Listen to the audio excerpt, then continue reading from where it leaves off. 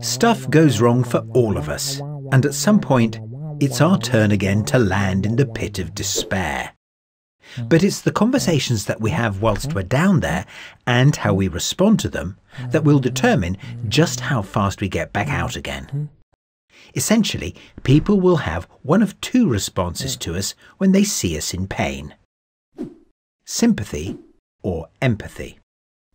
Take one, the sympathetic response.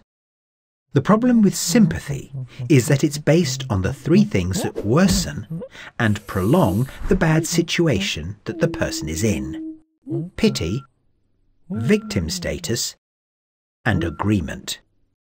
When we sympathise, we add our own sorrow, fear, annoyance, our pity to the other person's feelings. And whilst they now feel less lonely, being joined by another person confirms that the pit is real and bad. When we treat people like victims, they behave like victims. And agreement just makes the walls of the pit all the more intimidating. Sympathy always ends in the same way, with a bungled rescue attempt, which almost always fails, because deep down, we don't want to be rescued.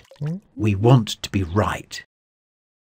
Okay, everyone, take two, quiet on set, roll camera, and empathy.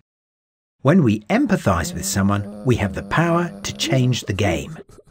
By reflecting back the feeling that we see the person having, we show them that they have been understood, deeply understood. By reflecting back their circumstances in plain words, we help them to step back and regain perspective, and importantly, the belief that they can repair their own situation for themselves.